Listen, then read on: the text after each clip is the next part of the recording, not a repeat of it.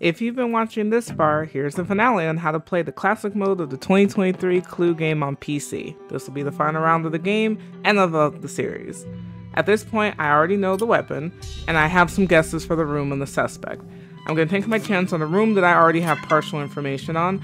I'm going to accuse Green with the lead pipe in the billiard room. You know that you have a great round going when there are X's from all the players. Means they do not have any of the cards that I've suggested. And now I know for sure that it's Green with the candlestick in the billiard room. Once you think you've got it, you can make your final accusation and the game will confirm for you if you're right. If you are correct, you win the game.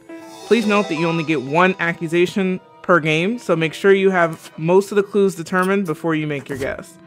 Just to recap, try to figure out the room first, as there are more options for rooms than suspects or weapons.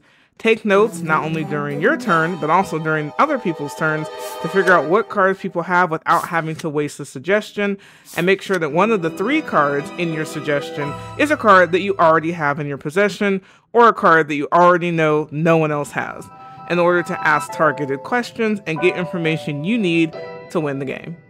Let me know in the comments below if you tried the 2023 version of Cluedo and what you think of the series so far.